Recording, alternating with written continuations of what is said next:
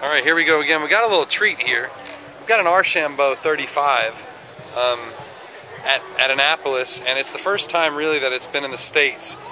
We've got a bunch of guys who are importing them and selling them out of Nova Scotia, as well as some of the French representatives here to talk to us about the boat. It's a sexy boat. You guys on Anarchy have seen the boat do well in, you know, various places and a lot of big races. And now they're going to give it a shot here in North America. So Philippe Paturel from Archambault, tell us a little bit about what you guys are doing with the 40 and the 35 here. Well, the 35 first. This is a boat that we bring to Newport in June in order to campaign her, you know, and get the brand better known in North America. So we start basically in a rush in Newport by commissioning the boat and actually winning the Outer Island race and had some great results the weekend after. So that was our first goal. And with the 40, we just received the 40 2 weeks ago in New York, and we sailed her down here. And the goal is to show to the people what the Archambault two newest boats, specifically designed for IRC, look like. I mean, the 35 we built already over 110 or 20 of these since 2006 and 2007. So 120 in 2.5 years. Yeah, roughly. Yeah, and they all do great in IRC. I mean, not only. And where are the majority of them sailing? The majority is still sell in Europe, but we also have some very good boats in Australia, in New Zealand, and I'm hoping that we're going to get more in North America. I would say they kind of even have a New Zealand boat look. They kind of have a Kiwi sport boat look to them. You know, I know they're not, but they're really, I think they're sexy boats. What do people say about their look so far?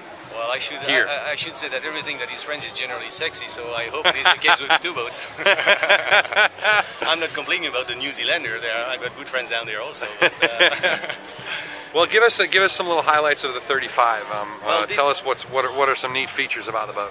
This one actually that is shown, it's coming with the carbon package, including the mast, not the boom. The boom is still an aluminum boom, and generally the basic boat is coming with a tiller. But for North America, we decided to show the boat with a carbon wheel, which is, in my opinion, a good option. At least it is not a drawback.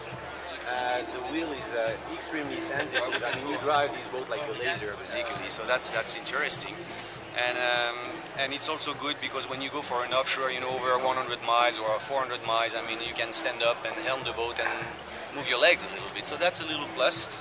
The other things, I mean, I think one of the main advantages is that the way that you see the boat, this is a base standard boat ready to race. It's coming with a racing pack included, and you don't have a lot of.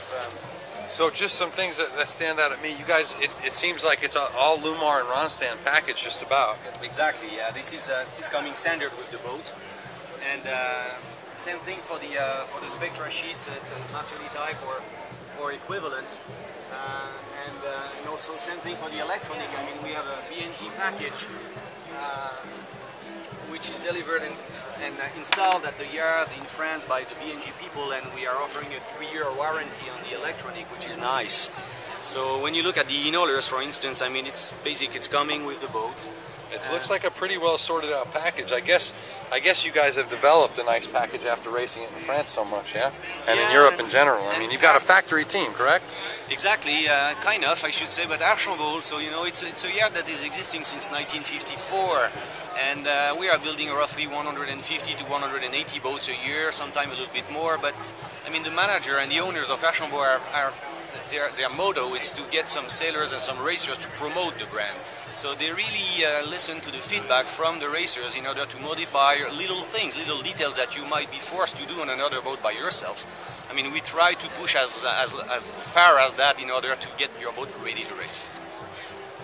All right, so, I mean, you know, it really is about, as you know, if you go, well, what do I need on a race boat? You've got every single thing you need. Well sorted. You've got nice jib in haulers and a really trick little vang system and German main sheet system. And you can see little touches. You know, the never-ending tennis balls. They work. Tennis ball, yeah. They work. But you see all the Ronstand gear. Where does your rope come from? What brand of rope are you using, or is it just whatever? It's Mafia generally. Got a carbo foil up here. Got I guess, two. This is the tack line for the A-kite. That's the tack. So you run A-kites off the masthead halyard. Yep. And then you run symmetric kites off the hounds halyard. Yeah. We got actually we have a masthead symmetrical kite, a fractional symmetrical, and a masthead A-kite also that we use on the standard pole on these boats particularly. You know, getting the pole on top of the pulpit down there, and it's really a big plus in light here. Right. You can go over at 50 degrees of the wind and you know, just generate your own apparent and go from there. It's a big plus, and it's not over penalizing in terms of IRC as an example. What is the boat rating right now under perf and under IRC? This one is rating as a TCC of 1.033, and PHRF New England we are 69 and 66 with the A-kite. Okay. And what is she like downwind? I mean, is this a boat that's going to get up out of the water and really start charging, or?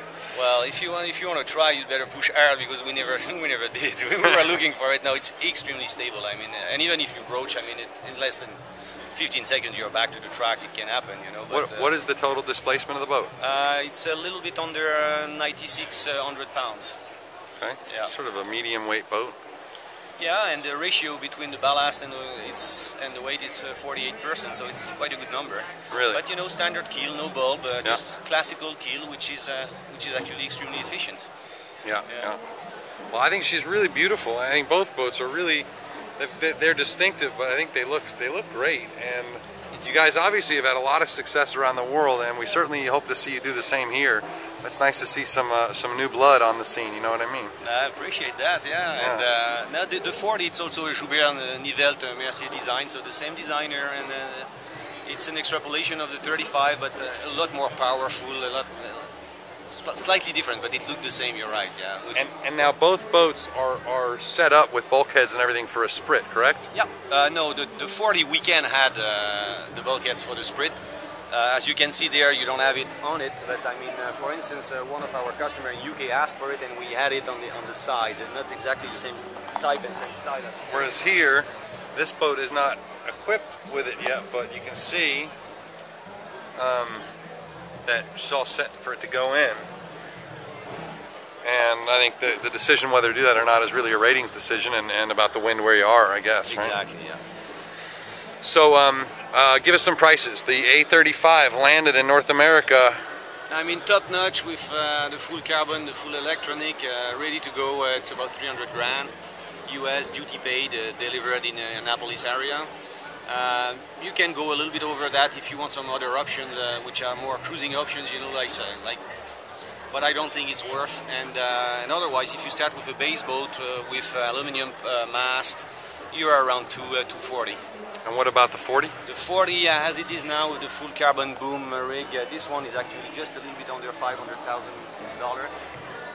Again, with the full H3000 from BAG electronic installed at the yard, 3 years warranty. We are offering also, and I think this is important to mention, a 2 years warranty on the rig and hull.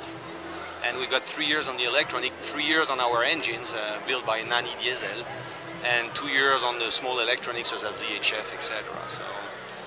And actually, I mean, you should find a customer to come to the boat show, because we're going to offer a 10% discount, so you can save 50 grand on the 40, which is a good deal. I think you know what? If they mention this video when they call you, will you give them the discount if it's next week? Well, it's over to the end of the show. It's a 10% discount, and another week with 7%, and until the end of October, we are offering 5%. So all right, guys. So you'll see this video on Monday. So you get 7% off if you call up Philippe and tell him you saw this video. Exactly. Yeah. All right. Well, you guys are going to be you're going to have a factory at works team in Key West. Is that right? Yeah, we are going to campaign a 14 Key West with the in-house racing team, and some customers also that will come with us. And we presently have 235 and 240. Two of them are here today. The other ones are waiting at the yard and could be shipped in the US within 2 weeks. Awesome. And our basically a 35. It's basically a month delay or 2 month delay maximum, but we can do it in a month. And probably well, look, 120 boats already of these 35s. You got to be ready to go, right? Yeah, we've got 3 of each on the chain at the factory when the demand is there, you know. So again, all right. Well, look, Philippe, I'm running out of time here, but thank you. Thanks a lot. Good luck in Key West. I'm sure we'll see you. I hope.